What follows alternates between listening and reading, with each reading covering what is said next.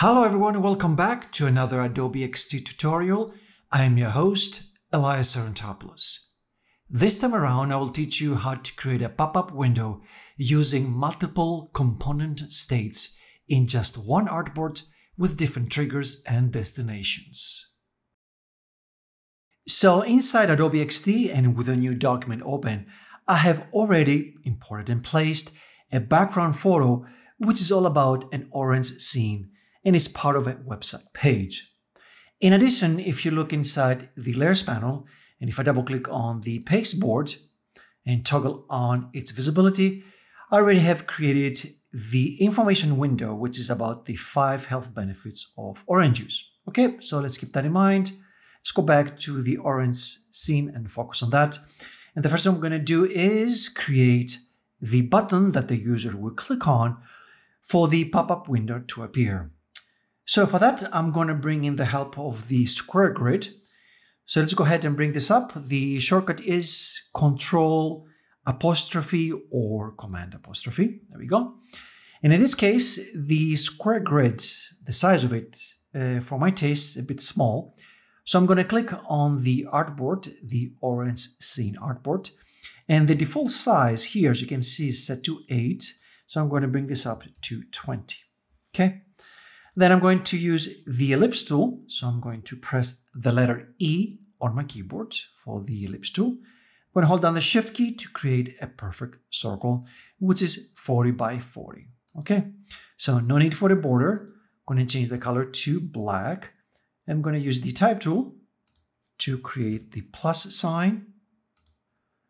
And then I'm going to marquee select those two.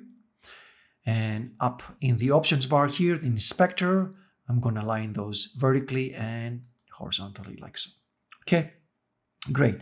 That's one thing. Another thing that I want to do is I'm going to get the help of the 12-column grid layout.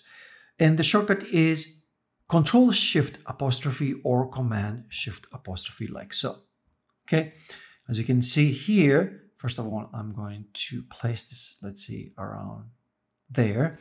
And all of my design is inside the 12-column grid layout, which is quite important since this is a part of a website. Okay. All right. This looks cool. So I'm going to toggle off its visibility and now focus on creating a component. So before I do that, I'm going to rename instead of ellipse 9, just ellipse, then select those two and turn this into a component. A couple of ways you can do this. You can run the shortcut, which is Control K or Command K, or you can simply click on the plus icon here. So I'm going to run the shortcut Control K or Command K. There we go. It says component 35. I'm going to just rename these two components to keep things nice and organized. So we have the default state. Great. That's the first state. The second state, let's go ahead and create one. I'm going to click on the plus icon, which says Add State. And we can choose between the new state or a hover state. In this case, because the user would roll over first, we're going to use the hover state. Great. Now, for the hover state, let's go inside the layers panel and open up the component and target the ellipse first. I'm going to change the color to white. I'm going to target the plus and change the color to black. Okay. So default state is this. Hover state is that. Great. What is the next state? The next state actually will be when the user clicks on that, then the information window appears. Well, first we have to create that state. So click on the plus icon. Instead of state 3, I'm going to rename these two. Pop up, hit enter return. And let's go back to the pasteboard. I'm going to marquee select this, Control C or Command C. Then I want to make sure that I'm inside the component. So I'm going to double click. Now I'm inside the component. You can see these from the layers panel.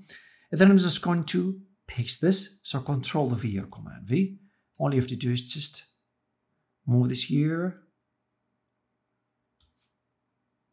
like so. Okay. Now, no need to see the pasteboard anymore. I'm going to toggle off its visibility. And we're not done with the with the pop-up state here because when the user clicks and the window appears, then he has to close it. So we have to give that indication. And the way we're going to do this is target the ellipse first.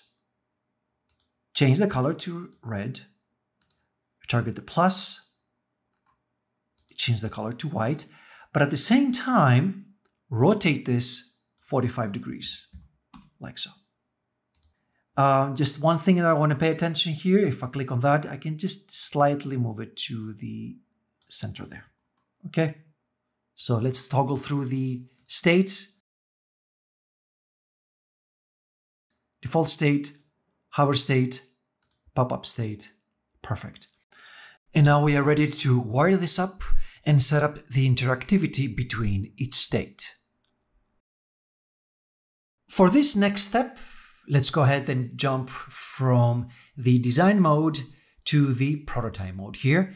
And let's go ahead and target the first state, which is the default state, okay? So in order to wire things up, we're gonna have to click on this blue arrow and let's set our interaction. So I'm gonna set the trigger to hover because the user first will roll over, will hover over the button. The action will be set to auto animate and destination, well, we're going to go to the next state, which is the hover state. As for easing, I'm going to go ahead and choose ease in out. And for duration, you might have 0.4. I'm going to set this to 0.1, which is the lowest. Okay, so that's the first state. Let's go ahead and wire the next state, the hover state. Again, click on this blue arrow. And for the trigger, I'm going to set the trigger to tap or click. Action set to auto animate. And destination, well, you know it. We're going to go to the next state, which is the pop-up state. Okay, I'm going to leave the rest as is.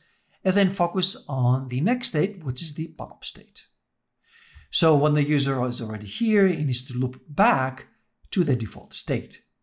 So let's go ahead and click on this blue arrow and the trigger will remain on tap. The action will remain on auto animate and destination, well, we need to go back to the default state like so. Let's go back to the default state and now let's go ahead and preview this inside our desktop. There we go. So first thing is we're going to hover over. There we go. The color changes and now we're ready to click on that. Here's the pop-up window with all the information we need. And then all we have to do is just click again and we close the window. Let's do this one more time. Hover over, click. You see this changed the color, this rotated, which indicates the user that we have to close it now. This is the way to close it and then click to close it like so. Thank you for spending time with me. Let me know if you have any questions below the comments section. Don't forget to subscribe to my channel and share the knowledge.